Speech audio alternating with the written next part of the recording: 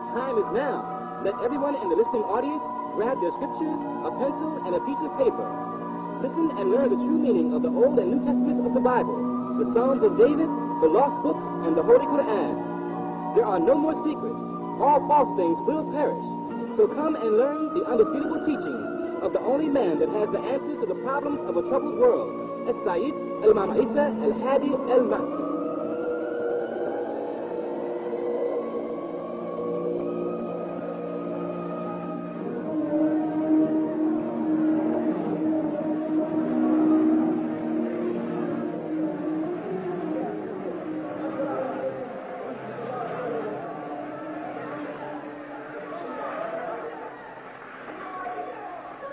نشهد أن لا إله إلا الله وحده لا شريك له الحمد لله رب العالمين الحمد لله الوالي الكريم وصلى الله على أنبياء أجمعين والمسيح والمهدي والمجدد لنا المرسلين. Are we not the bearers of witness that nothing would exist if Allah didn't create it, and that He is alone and has no partner, and that all gratitude is for Allah subhanahu wa ta'ala, the sustainer of all the boundless universes.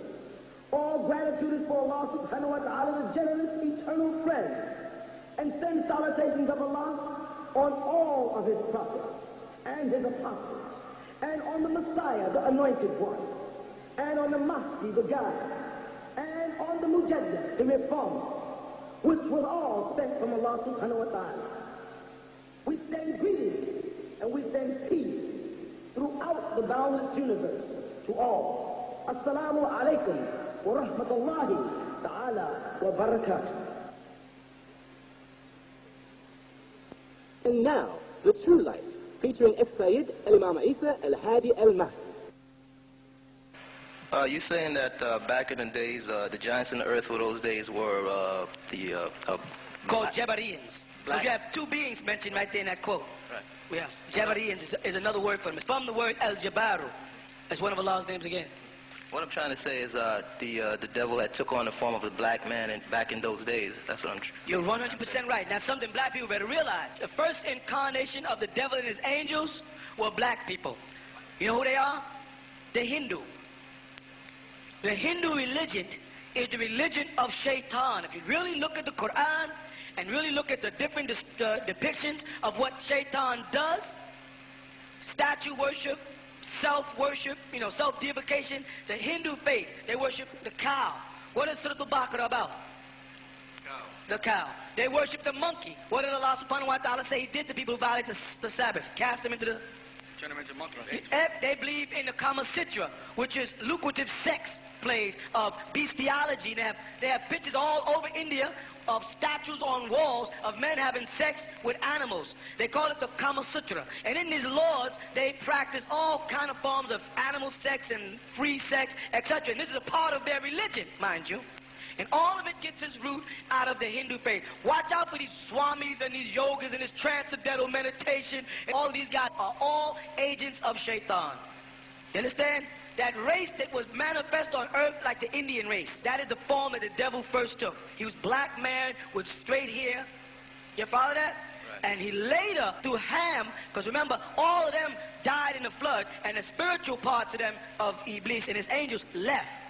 And the next incarnation of Shaitan was into Ham's head to possess him, to make him think of sodomy with his own father Noah, which bred the fourth generation curse of Abras, which you all know as leprosy, which is the white man you see today. Okay? When you say left, I mean, when you say leave, going back into... I mean, the same way Isa ibn Maryam tells people, and the same way Rasulullah Muhammad made his Isra or Miraj, who went up, he dematerialized, he took his spiritual being and left this plane. The devil does the same thing. In relationship with Saturn, because I believe there was some mention. Saturn was the planet that they resided on. Remember, this is intergalactical traveling. This is not like Christianity.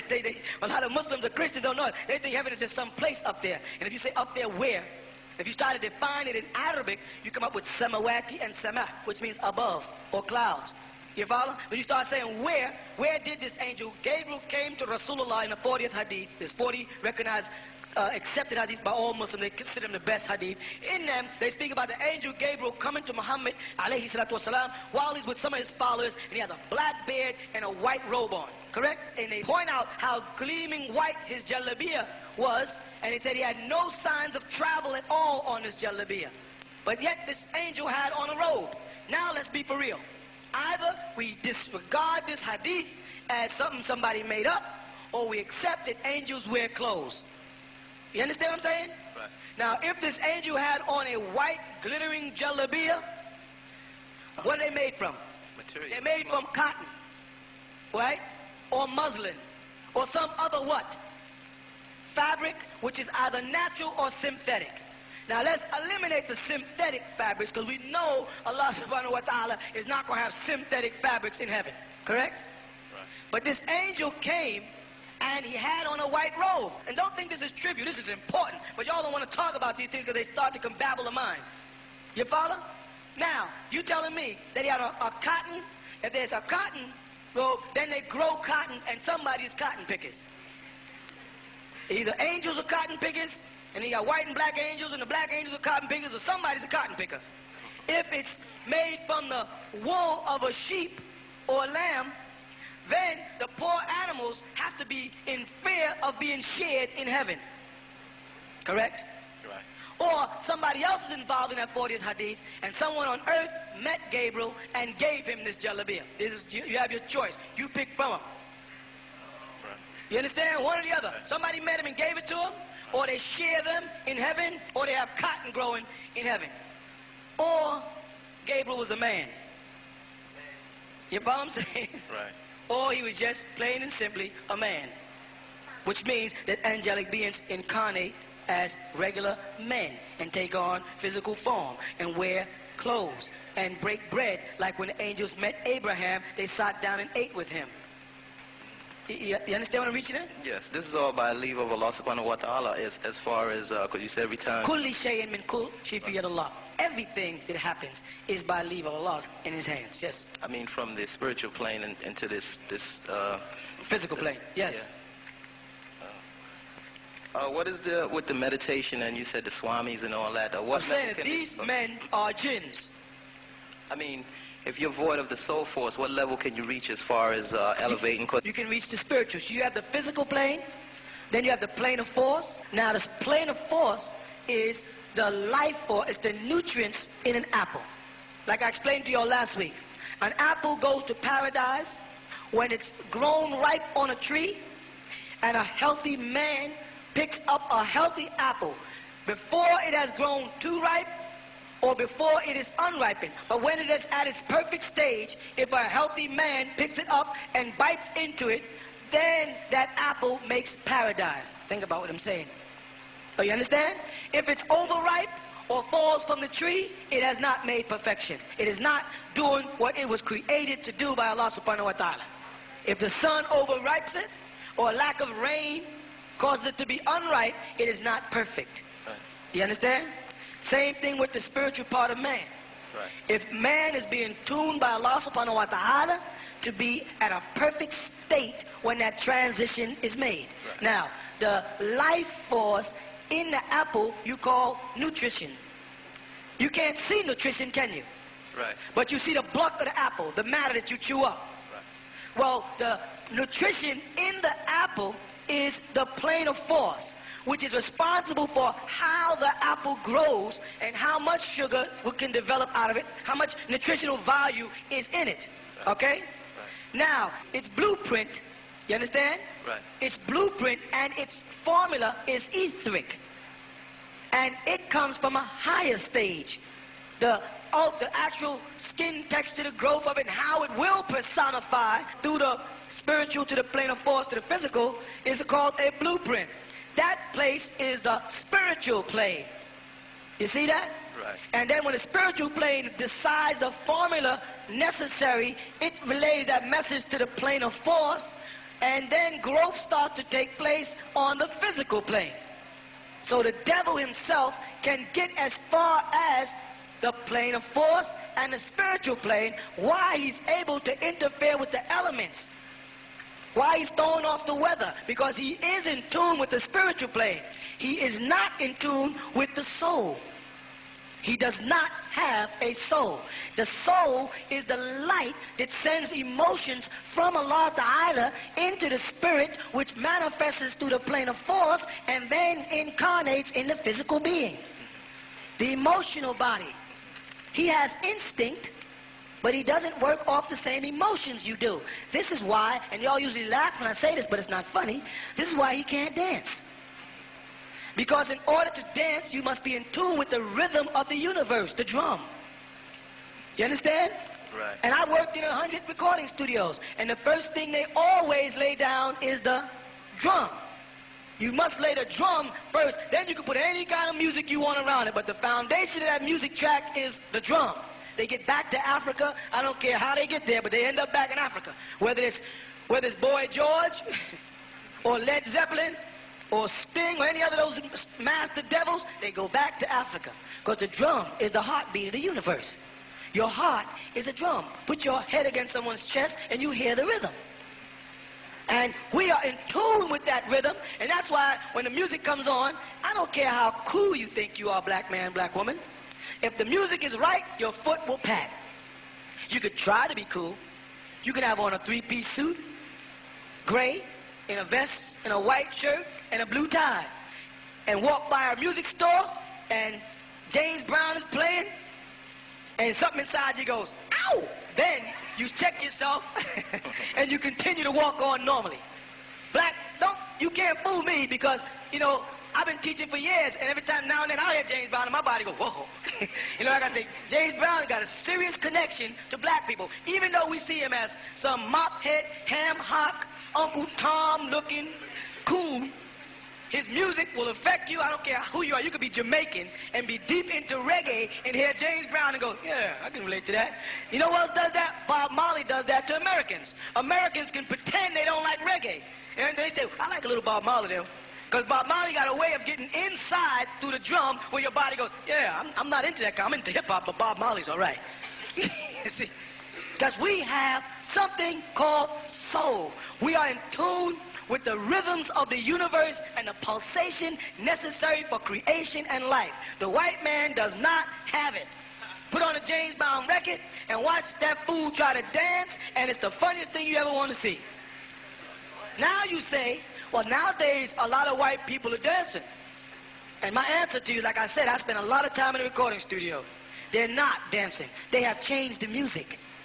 They got black people now dancing to white people's music. They took hip-hop and put all these rock groups in it, and they took it away from the black man, and now these rock groups are doing rock music and rapping to rock. They took away the hustle. They took away Latin. You understand that? The mumbo, the cha-cha, the Latin. They took away the shuffle and the two-step, the stuff we would do rhythmatically, and they put it into something else. They took away ska, and now they got dub.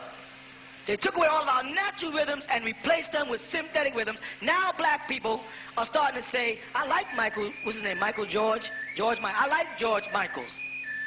I mean, some white people got soul.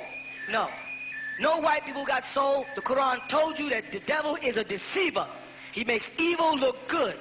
Now there's no more black music. The new generation can't dance, they can't move, they walk like white people, they act like white people, they're losing their soul for the love of money. And then it says, what profit a man to gain the whole world and lose what? His soul. That's the only thing we got left. Why? Because Isa al-Masih said, we are the what? The salt of the earth. And what good is salt once it loses its savor? You know what the savor in the salt is? The taste. Once you take out the taste, what good is salt? This is what those Pakistani Muslims and Egyptian Muslims come over here and do to brothers. They take the Africa out of them and make them think they're Saudi Arabians. Or make them think they're Egyptians. White Egyptians, that is, not black ones, because the black ones had soul. Or make them think they're Pakistanians. And they take away your soul. There's no dancing in Islam. There's no proof that there's no dancing in Islam. In fact, there's multiple proofs of hadith where Rasulullah told them, where are the duffs? Where's the drum? The Ansars like the drum. They like music. You follow? There's no such thing as Muslims are not supposed to dance. They take that away because with that, that's how we unite. You get some music playing and black people get together. Is that right or wrong? Right. The devil does not have a soul. And the devil is in Islam, spreading this fake Islam around the world, calling it Sunniism, calling it Shiaism, giving it names and denominations, and making me and you hate each other. We are simple people, and the Holy Quran tells us how we get our salvation. And it tells us in the Holy Quran, the 2nd chapter, the 130th verse, by following Millah Ibrahim al-Hanifan, for us to keep Abraham's religion. Muhammad Rasulullah did not come with a new religion. He came with the religion of Abraham. He just came to complete. Akmaltu, it says in the Quran. This day, al-yawm akmaltu, this day I completed for you. Not this day I perfected, I completed. Kamala means that a man completed a job that someone else started. Rasulullah Muhammad came to complete the job of Isa Rasulullah, wa Musa Rasulullah, wa Noah, wa Ibrahim, wa all the other Rasulullah. All of the other apostles from Allah, this is all Rasulullah Muhammad came to complete. And we don't have the right to make no new religion up. And now Muslims in the world today have a new religion. If it's different from Judaism, and I don't mean Judaism by the so-called Jebusites, those so-called Yaku's grafted devil, not that Judaism. I'm talking about if it's different from the practices of Nabi Ibrahim, the Hebrew, then it's not Islam. Then it's something man has made. Okay? Yeah. In relationship to the chakras, or the seven states or planes, how does one relate to the other with that? The seats of the body. Those are nothing but central points where the energy centers in the body that affect different functions in the body. It's like the 7 seals, you see, of the scripture. Each seal was opened to reveal a certain incident. Each one of those centers in your body, whether it's the thyroid or the pineal, you follow that? Right. Sending off a certain electrical impulse which results in a certain holla or aura, as you would call it, color, which affects certain glands in the body and affects certain energies that are coming into the body. This is your force field. This is your etheric self. This is your holla, your aura. In Christianity, sometimes they draw a picture of these people, they put this big halo on their head. This is what that represents. And those seats are seats in the body that affect certain parts of the nature of the human being. How does that affect you as far as when you leave this plane of existence, when you leave this It goes with you. body? It goes with you because the colors of the lights change according to the emotions, and the emotions are projected down into the body from the soul. So as that man starts to leave, all his emotions go with him because they're the recorder. Those are the recorded records. It's recorded in light. So the level that you develop on Earth, it has a bearing to do when you leave this plane of existence and going into the next. Yeah, taban, of course, exactly. How does that compare with the two leaving this life and the 2 angels questioning you on Tawheed? How does that? That has to do with while you're in the grave, within the 48 hours after you leave the physical body, as rigor mortis is setting in. That's why a Muslim must be buried within 24 hours, because the next 24 hours is when those angels will come and ask you, Men Rasulullah, who? Men alladhi Rasulullah, who is Rasulullah? And you can either be afraid and say, I don't know, or you can say, Muhammad Rasulullah. You see? Which will determine whether or not you are an inmate of paradise or not. They'll ask you certain questions. Okay? Okay. Shukran, Sazay. Al-Af.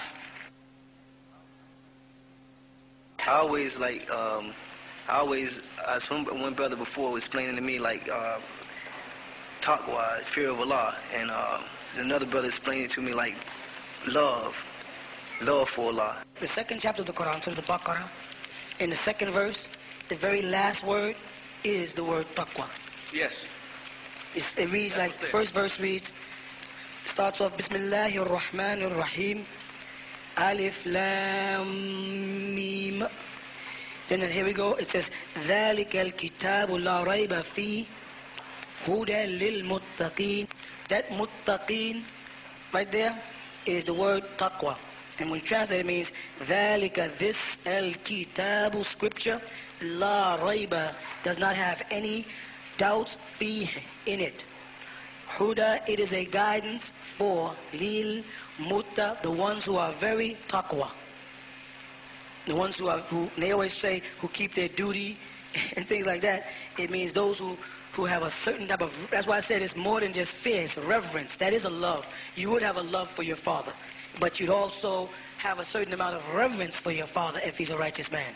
You follow? So if the brother's telling you that taqwa can also mean love, there's nothing wrong with that. There's nothing wrong with that translation. Because remember, there is no real good English translations to Arabic anyway. It's so difficult to get a good English translation. I'm speaking to the brothers at the mic. Yes, but if someone said, that it could also mean love of Allah, very good. It's still a beautiful translation of it. Okay. You know what I'm saying? It's not worth the argument, because the main thing is that you understand by whether I say it or that he says it, that it has something to do with respecting Allah subhanahu wa ta'ala, right? Whether it's in love or whatever. Yeah, I wanted to, the reason I asked him that, because when I first got into Islam, I was like wondering why would Allah tell somebody to fear him more than to love him? That's why I wanted Right. That's why I said it's not. That's why I said many Muslims mistranslate it as the word khaf. The word khaf is fear. That's not what Allah is asking you to do. He's asking you to do this. Alhamdulillah. Be grateful, and because he is Rabbil Alameen, because he sustains everything. For instance, like if I ask you to raise your left hand, you can do it, right? Yeah. Or if I ask you to blink your eyes twice, you can do it. Yeah. Tonight, if you eat something, you'll taste it. And this may sound trivial, but it's not. You can lift your left leg, can't you? Yep. And you can twist your body. You know how many people are born in the world who cannot do that? Who are not fortunate like you and I, that all of their limbs work, that they can hear, that they can taste, that they can feel, that they have 2 legs and 2 arms and a heart that works and lungs that breathe and liver that functions. There's a lot of human beings, because of shaitan's intervention that has disrupted the natural system of things, working from the spiritual plane, which affects the plane of force, which of course cripple people and blind people to come into the world, and people cannot do that. So when we say we have taqwa Allah, it's that. It means that I'm so grateful to Allah subhanahu wa ta'ala for all of the boundless gifts that he has given me as my sustainer, that when I hear his name, something inside of me says, Ya Allah. Someone says, Allah, I say, Ya Allah. You can feel that he was good to you, and he means you well. And if anybody is messing up along the way, it is not him, it's me. You follow what I'm saying? Yeah. So that feeling inside that makes you, when you're getting ready to do something wrong, and you say, I know this is the wrong thing to do. Ya Allah ansurni. Oh Allah, help me. That thing that you beseech in him that makes your body feel like an insignificant thing, when you're at that state, you're in a state of taqwa. And that's what every Muslim should try to stay, or strive to be in a state of humbleness in the presence of Allah Ta'ala. You see? I wanted to ask him about Wa'al Asr, about people be, I thought that was in the Quran, by the token of time. When the Wa'al Asr, the Surah Wa'al Asr, inna l'insana lafi khusr illa alladhina aminu wa amilu salihah wa tawassalu bil haqqi wa tawassalu bis sabr. And I always had it, I thought it was, the Wa'al Asr was by the token of time. Well, let me do this for you. The brother, I want him to write Ain, Sad, Ya, Ra on the blackboard. Ain, Sad, Ya, Ra. Right? You see that word?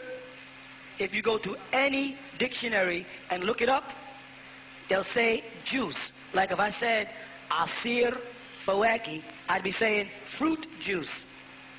If I said Asir Portugal, I'd be saying orange juice. You follow? Now the root of it, Asara, without the ya in it, means to squeeze the essence out of a thing. Okay? What happened is the translators of the Quran, like Yusuf Ali and Pickthall and Maulana Muhammad Ali in them, were Pakistanians, and their native tongue was not Arabic. You see? Their native tongue was Urdu or English or ila-akhirah or something else. But it wasn't the Arabic language. So they did never have the Muslim or the roots of words in their Quran. They didn't know the roots meanings of words. Like when they use the word Quraysh, they don't know that the word Quraysh means a big fish. When they use the word Kawthar, they can't see Kawthar as a lake, a river in paradise. They only see it as from the word kathir, meaning a lot, or most, when they say abundance. So here again, we have the same problem. I will explain this whole surah to you because it's short, and you might see what I'm talking about, okay? All right. Bismillahir Rahmanir Rahim. Wal Asr. Wa is called Qasama. It means I swear by. Qasama. Wal Asr. Now here's the most important thing. remember that this is Malachi Jibrail, the angel Gabriel. He's speaking, وَيَتَكَلَّمْ بِالرَّسُولَ Muhammad. He's speaking with Muhammad about this. He's giving it to him.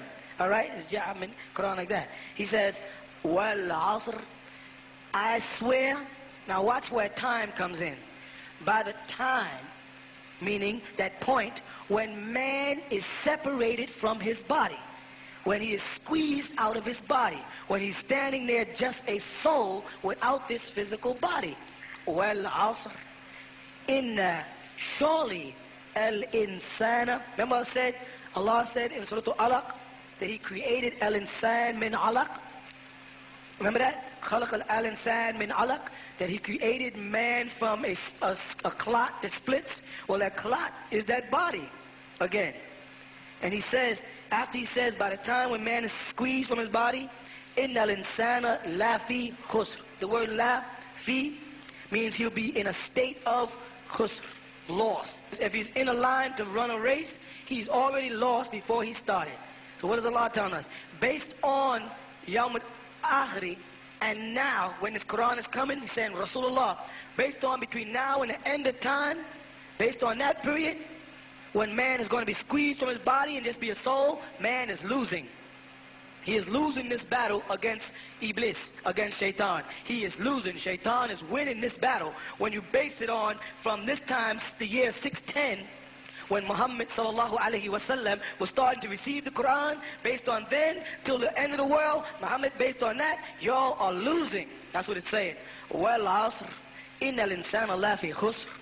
Then He says to him, illa alladhina amanu, except. Now He gives them an exception here. Illa, except for alladhina, those who amanu. They have faith. Wa and amilu salihat. And they work to fix things. They're not perfectionists. They work to perfect a thing. The word salaha in Arabic is the same word for fixing a broken toy or fixing a wheel on a car. And the word amala as opposed to the word fa'ala. See, what they do is they take the word fa'ala and say it means to do and to work. And that's wrong. Fa'ala means to do and act in the form of a verb. But amala is to employ in the service of doing something. You understand what I'm saying? Yeah. So here Allah does not use fa'ala. He uses amila. He says, illa alladhina amanu, from the word amin, honest and trusted and faithful, amanu wa amilu salihat. Except for those who are faithful and they work to fix themselves. What do you mean by fix ourselves? How are we broken?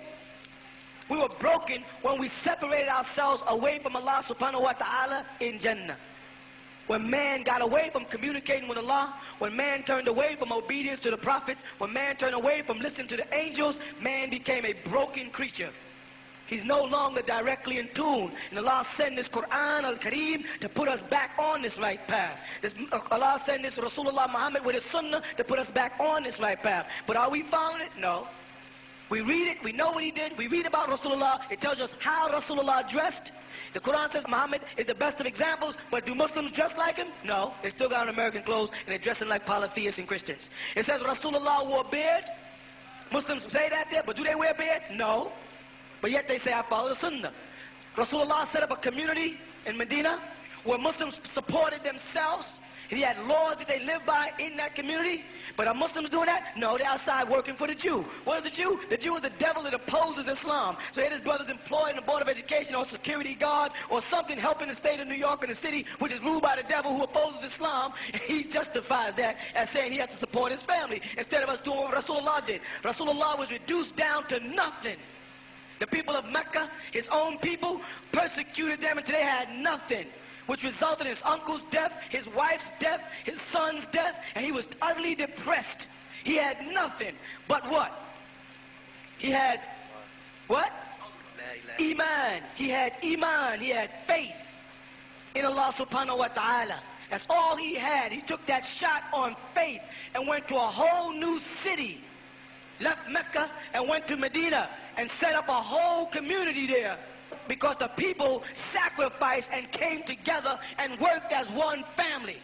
Of course they had differences. There were different tribes there. And different tribes have different customs about the way they bury their dead, about the way their women dress, about what they eat and what they don't eat, about what they do if someone kills somebody in their family. They all had different laws. But they came together in Medina under the guidance of Rasulullah Muhammad sallallahu alaihi wasallam, who himself was discouraged when he had that responsibility, because he was hurting inside from the death of Khadijah. He was depressed himself. But Rasulullah pulled himself out of that and formed a community, and they lived together, and they sacrificed, and they worked together, and they came back to Mecca, and they conquered in Allah's name. You see? So Muslims will listen all day and say they follow the Sunnah, say they want to practice Islam, but when you get right down to it, they're still working for the white man, still living in projects, ain't trying to build, won't come and form a community together. And if a community is built like our community, they try to find things about us that they don't like. Oh, we heard they do this, and I heard they do that, and I heard they do this, and I heard they do that. They're not really Muslims because they don't follow some Pakistani guy or some Egyptian guy. Because in order for you to be a real Muslim, you got to get sanctioned by some guy who graduated from the university in Egypt. Some guy in the University of Egypt decides who's a Muslim and who's not. And if not, you're not a Muslim. Minister Louis Farrakhan, as far as they're concerned, is not a Muslim. But Minister Louis Farrakhan is doing more for the black man in America than all of the imams in Saudi Arabia together. And they got more money than he got cells in his body. But these black men in America will go over there and love them to death and talk about Minister Louis Farrakhan, try to make him look like he's not a Muslim. Minister Louis Farrakhan is 100 times more Muslim than all of the Sunni Muslims in this country because he supports his wife, which is what Rasulullah taught. He's clean. He doesn't smoke. He doesn't drink. He doesn't go out and chase women. He does all the things that Rasulullah taught. So he's a better Muslim than some guy who's walking around a long robe, a beard, smelling like perfume, but can't support his family. You better live with it. Am I right?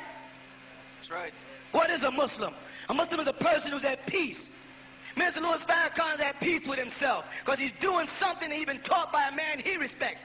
Regardless of whether you say what the Honorable Elijah Muhammad taught him is right or wrong, he believes it's right, and he lives by it on a daily basis.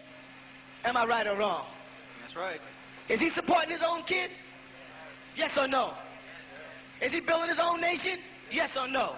Yes. Is he dependent on some Saudi Arabian or some Egyptian from some university to tell him how to think? What are you? You're men. Where's your manhood? Some guy from India comes over and tells you because he graduated from some university, he tells y'all how to think. I'm a man. You understand that? And I'll put my hand in your hand, but I won't put my soul in your hand. And I'm definitely not going to put my son's soul in your hand or my daughter's soul in your hand.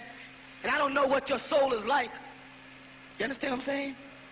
So this Quran here, when you talk about Surah Al-Asr, Allah Ta'ala is telling Rasulullah to the angel Gabriel that based on the time when man is going to be judged, he's losing. Because y'all think y'all got Islam down right. You are losing the battle. Shaitan is winning. Why? Because me and you are fussing about this, and this one is fussing about this, and the Sunnis arguing this here, but they can't even get together and support their kids, open a school. Everybody flies off to Mecca for pilgrimage, come back smelling all nice, but ain't got no school here on Bedford Avenue. You understand what I'm trying to say? But let me finish this surah for you. He says, إِلَّا الَّذِينَ آمَنُوا, except for those who have faith, وَعَمِلُوا الصَّالِحَاتِ, and they work to perfect, or as you say, correct or fix themselves. وَتَوَاصَوْا بِالْحَقِّ, and what they do is they tawaba, they try to turn people or raise people and spend their life out there in what? Tabligh. They live their whole life in tabligh. Let me ask you a question between me and you, because we understand each other. We're from the same blood. You understand? Yeah. When you see an Ansar on the street, forget his doctrine that you made, that some people differ what we teach. What does the average Ansar man do all day? They're out on the streets with tables or in pouches selling doctrine about Islam. Right? Propagating, arguing with people, teaching the truth. That's all they do all day. Some of them are doctors. Some of them are teachers. And some of them were ex-criminals. But you see them all doing the same thing. Dressed in a long white robe, a white taqiyya, or a white imma turban on, with a bunch of pamphlets in their hand, and a bunch of pictures and flags, and they're propagating things in the name of Allah from early in the morning when you're on your way to work for the white man, until you come home, on your way home to watch television. They're still out there. That's because we what? We amilu salihati. We work to try to perfect our people, to get them back fixed. And we do what? وَتَوَاصَوْا بِالْحَقِّ. We spend our whole day, we've dropped our nets and became fishers of men. We spend our whole day, my whole life is propagation of Islam. Not like other imams who teach on Friday, and then on Saturday, Sunday, Monday, Tuesday, they got a job working somewhere else. Or got some grocery store selling pork. Or he's employed by some Saudi Arabian called Isnad. Or some other group. I spend my days and my nights in the propagation of Allah. So you can call me not a Muslim all you want. We'll see on Yawm al-Akhiri who's a Muslim. Lakum dinukum waliyadeen. What does it say here? That they spend their whole life bringing people to al-haq, to reality, the truth. Reality is what al-haq really means, haqiq. Then it says, وَتَوَاصَوْا بِالصَّبْرِ. And they also bring people to the reality of sabr, patience. Because in Islam, conversion is one thing. Staying a Muslim is another. Most of you brothers who've been Muslim many years, how many guys you see in and out of their deen? Next minute the brother got a reefer. He then fell away. How many brothers you seen like that? Be for real, if you're honest.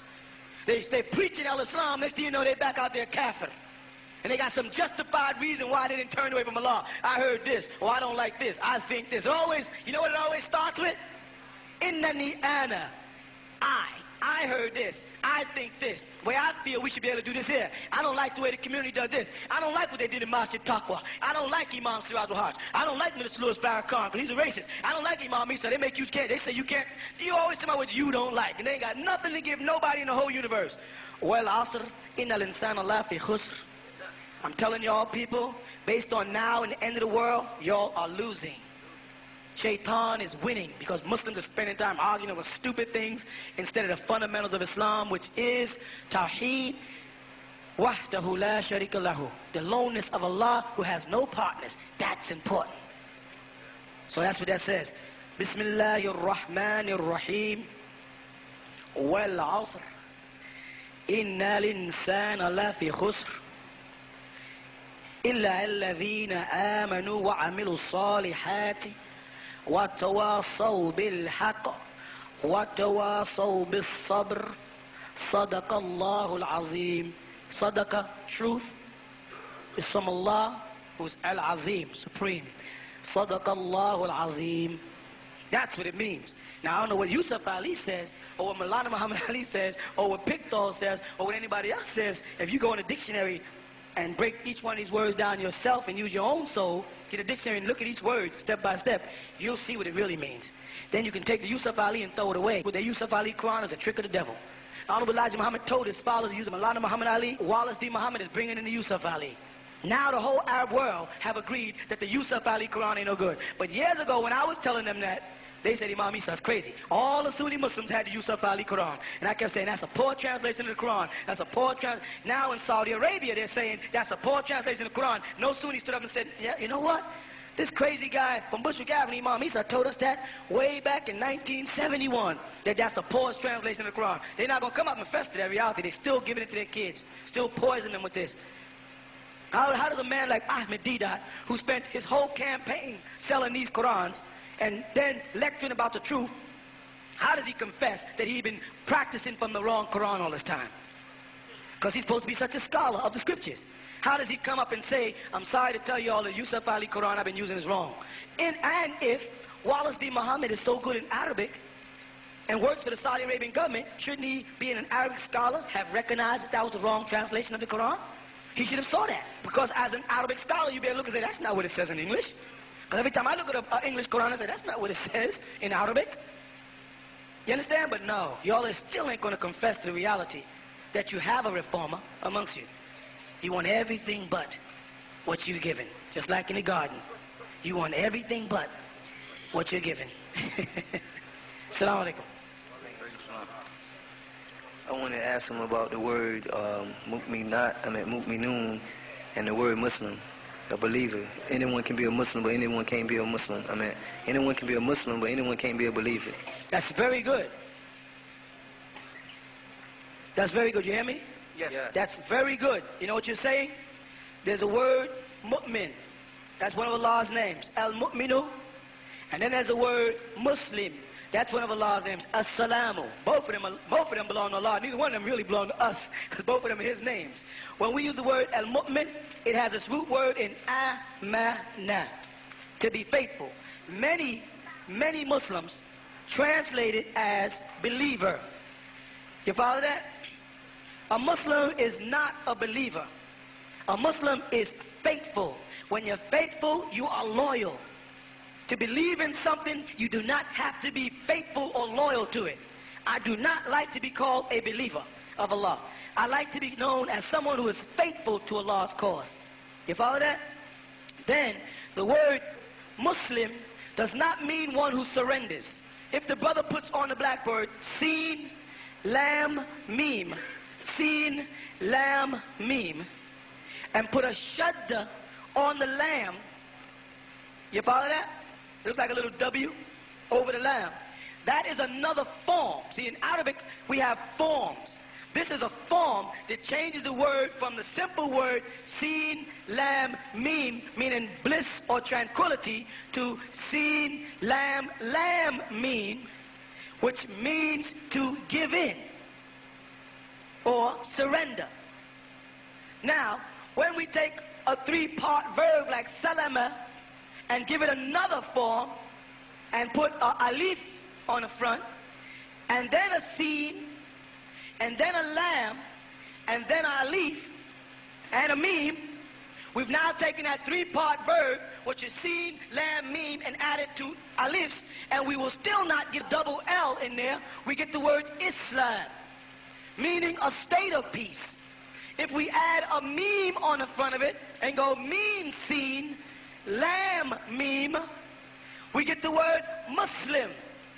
It still doesn't have a double L in it, or lam. It has the word mu, which means one who is. This is another form in Arabic grammar, and this means one who is of peace.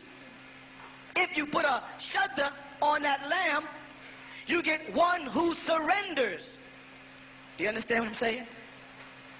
So when you say a Muslim, you're saying one who's at peace. So we can say that we are mu'min, but it's difficult to say that we are Muslims because we are faithful to Allah, but we cannot say that we are in the Darul Islam yet, the abode of total peace, because we are not at peace with ourselves yet, because the world we live in is not peaceful. So even if we make our salah 5 times a day, the air is polluted. Even you as a Muslim brother, you walk down Nostrand Avenue and some fool is cooking pork. You don't eat pork, but you got to smell this pork. He interferes with your peace, but it doesn't interfere with your faith in Allah. So it's easier to say that we are mu'min than to say that we are Muslim. And like I said, the Sunnis keep getting the words mixed up, so they keep saying one who surrenders, and really would be one who is of peace. And if you are in a state of peace, you have to have surrendered to Allah subhanahu wa ta'ala to get to that state. You see? You have been listening to The True Light, sponsored by the original tents of Kedar, located at 717 Bushwick Avenue in Brooklyn, New York. You are also invited to attend the Questions and Answers class every Sunday from 1 p.m. to 6 p.m. in the Hall of Knowledge at 548 Hart Street in Brooklyn, New York.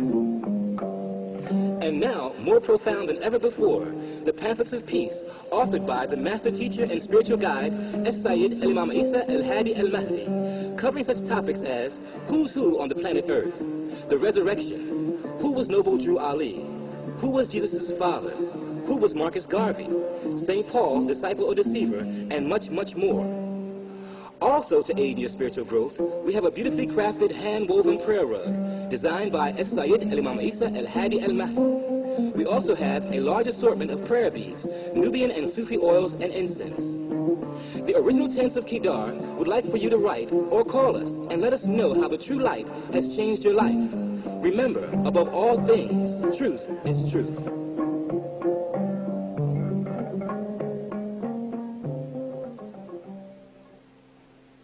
اقرأ باسم ربك الذي خلق خلق الإنسان من علق اقرأ وربك الأكرم الذي علم بالقلم علم الإنسان ما لم يعلم صدق الله العظيم. That was the first 5 verses of Surah Al-Alaq, originally revealed to the Prophet Muhammad as the first chapter. It is today recorded as the 96th. As translated by As-Sayyid al-Imam Isa al-Hadi al-Mahdi, it reads as follows. O seal of the prophets of Allah, Muhammad, by the supreme sovereignty of your sustainer and creator, you are being ordered to read by beginning with the name of your illustrious sustainer, who is the creator of all things. He, Allah, created all human beings of a cell separating. So read, because your sustainer is most generous. He, Allah, taught human beings what they would have never known. ربنا